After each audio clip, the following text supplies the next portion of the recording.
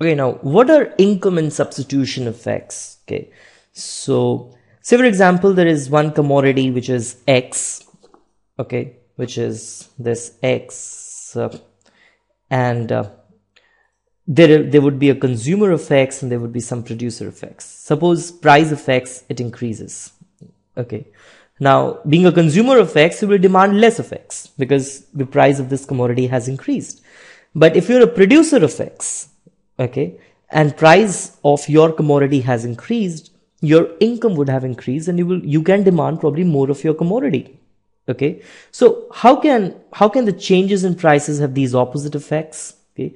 For this, we're going to talk about two kind of effects. One is a substitution effect and income effect. Okay. See, when the price of X increases or decreases, for that matter, decreases, okay, or in general changes, there are two effects which are happening. Okay. So say for example, you have a budget line P1X plus P2Y equals to M. Okay. And this minus P1 by P2, it actually shows the rate at which you can exchange one commodity for the another. It is the market rate. Fine.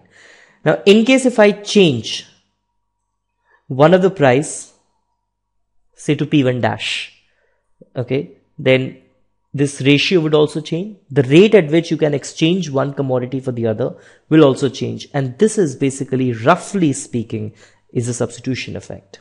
Okay. Also, when there is a change in price of the commodity, okay, then even though your income is constant, but your purchasing power changes. Okay. Even though your income is constant, but your purchasing power, it changes. Fine. And because of that change in purchasing power, you can demand probably more or less of the commodity. Okay. Your income is say 10. Okay. And earlier the price of the commodity is 2. You could have bought at max 5 units of commodity.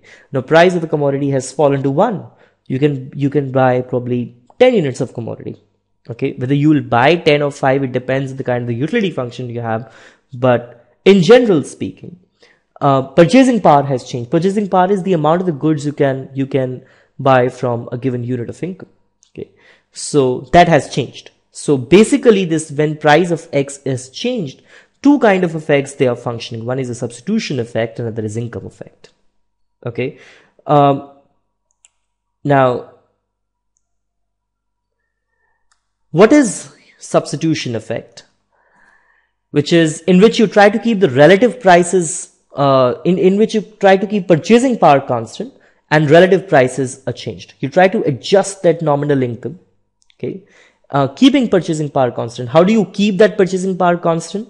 You'll come to know in a moment. Okay. I'll do one example with you, and you just try to keep the relative prices changed. Okay. So whatever change in demand that is happening because of say price increase or price fall, that is happening just due to the changes in these relative prices. Okay. The rate at which you substitute one good for other. This relative prices. So this is basically a substitution effect. Now what is income effect? Income effect is that you change the purchasing power, okay, and you keep the relative prices constant. Okay. So relative prices are constant and you keep and purchasing power has changed. Fine. Now how do you do this basically? What exactly is happening? So let us do one example. Okay, I'm not going to do a mathematical example. It is just going to be a graphical exercise right now. But say for example, you have X1, X2 and P1, P2. X1, X2 is the amount of goods you can purchase X1 and X2, and P1 and P2 are the price vector. Income is M. Okay, say X1 and X2 which you consume initially is given by 5, 2. Okay. I'm not assuming any kind of utility function. I'm just assuming these are convex utility function. Okay. And this good is a normal good right now. So, and P1, P2 is 2, income is 14. So you can write the budget constraint as 2x1 plus 2x2 equals to 14, or x1 plus x2 equals to 7. So how do I show this on a graph? Okay. How do I show this on a graph? Let me just put it for you guys. Okay. Okay. And here you have x1, here you have x2. Okay. So say x1 is 0 here, then x2 would be 7, and if x2 is 0, x1 would be 7. Okay. So let's say 7, 7. Clear? So this is your budget line. This is your budget line. This is your initial budget line. Okay. And you can superimpose,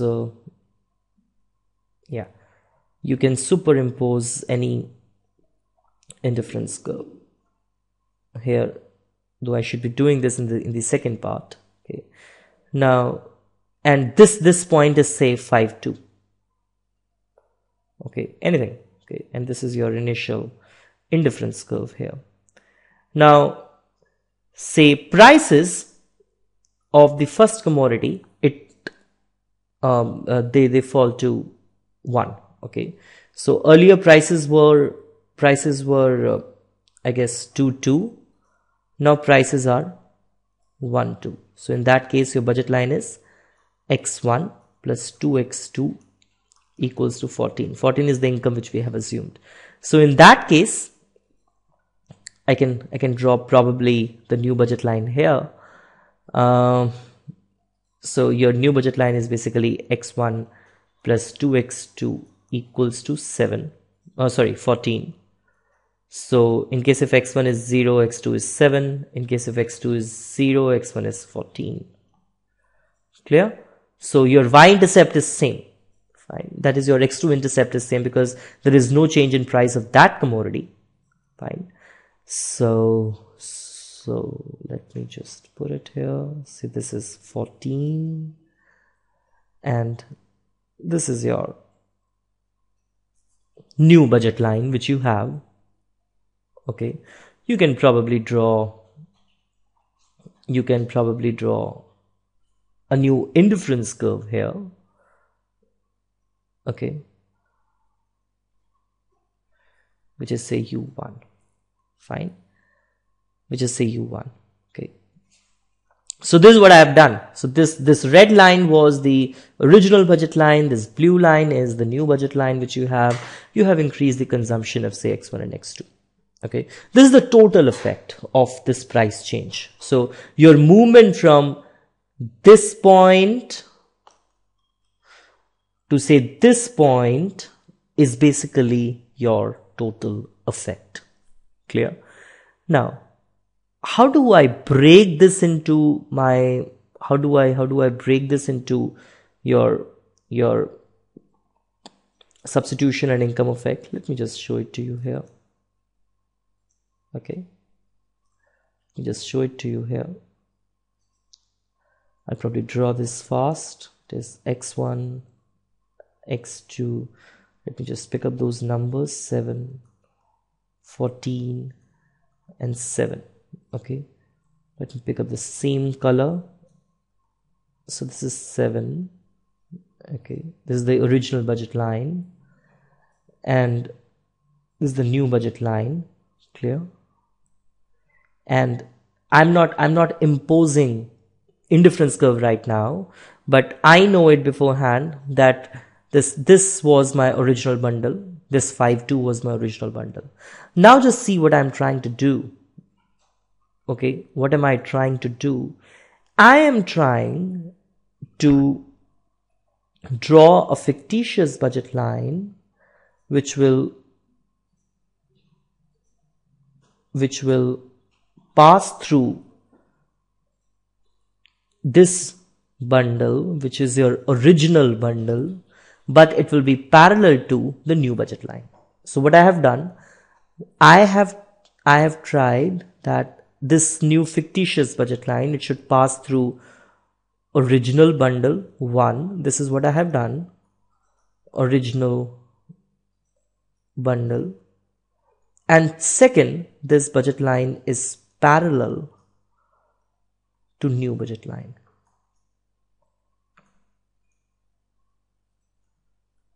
Okay. So in our example, new budget, see, in our example, original budget line, which was your x1 plus x2 equals to 7, has the slope of -1 minus the coefficient of x1 upon coefficient of x2, which is -1. And the new budget line has a slope of -1 by 2 minus the coefficient of x1 upon coefficient of x2. And since it is this pink budget line is parallel to this blue budget line, which is a new budget line, and their slopes are equal, it also has a slope of -1 by 2. So it means that the relative prices are constant. How the relative prices are constant? Because I have kept this budget line parallel to the new budget line. The slopes of these two budget lines, this blue budget line and the pink budget line is same. Okay. So I have kept the relative prices constant. I have kept relative prices constant here. So whatever change which is happening, that is happening probably because of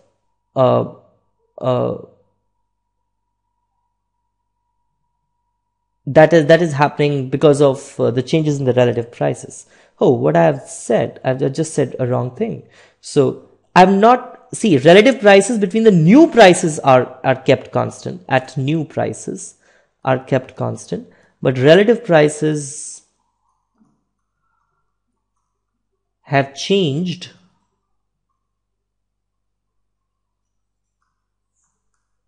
between old and new prices. I'm sorry. Relative prices are constant between the new prices. At the new price vector, it is constant, but relative prices have changed between old and new prices. Okay, and actually, since I have let this new fictitious budget line pass through this original consumption bundle, so in a way, I have tried to keep the original consumption bundle affordable. So the purchasing power of the consumer has remained constant in the sense that original bundle of the goods, it is affordable at the new budget line. So whatever change will happen now, that will happen just because of changes in the relative prices. Okay, I have made mistake in saying one thing. Relative prices are constant at new prices. Why? Because the slopes of this pink budget line and the blue budget line is same, but relative prices between the old budget line, which is a red budget line, and the pink budget line have changed. So whatever change which will happen, that will happen because of changes in the relative prices, because we have tried to keep the purchasing power constant. So what was there? Let me just show you now let me just superimpose the indifference curve. This was your original indifference curve. Okay, how do I make this up? Let me just make one indifference curve for you guys. Okay, and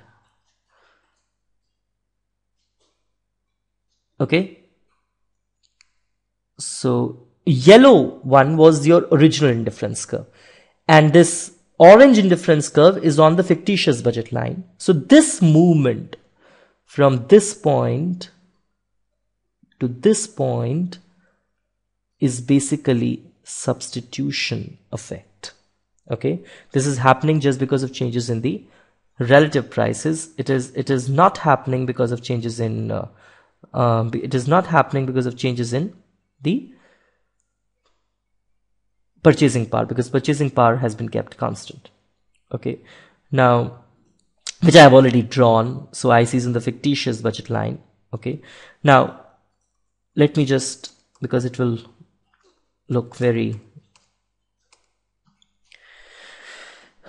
odd.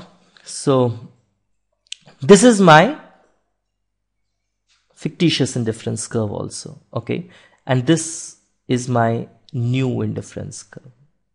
So between this point to say this point, okay, this is your U1 indifference curve, okay, which I have drawn here. Okay, between this point to this point, what could you see? Relative price is constant. Yes, here at this point your relative prices are constant. Between your pink budget line and the blue budget line, relative prices are constant. So what is changing? Whatever change is happening, whatever change in demand which is happening, that is happening just because of the changes in purchasing power. So this movement from this point to this point is your income effect. Okay, so this way we have decomposed the entire price effect into income and substitution effect. Okay.